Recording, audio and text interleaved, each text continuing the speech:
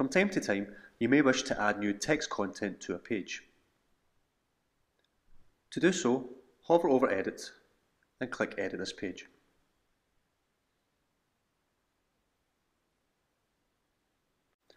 Hover over the area you wish to add the new content into, left click and select Edit. This will display the pop-up window. Now there's two ways of adding new text content.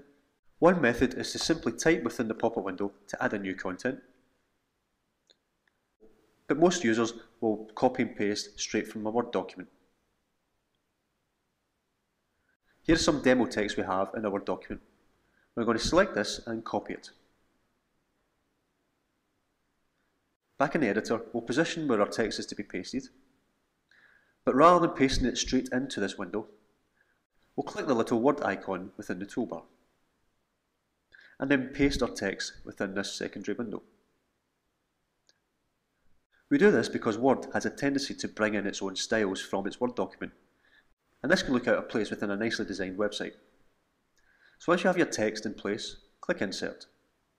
This will then paste the text within the area. Once you're happy with the text in place, click Save.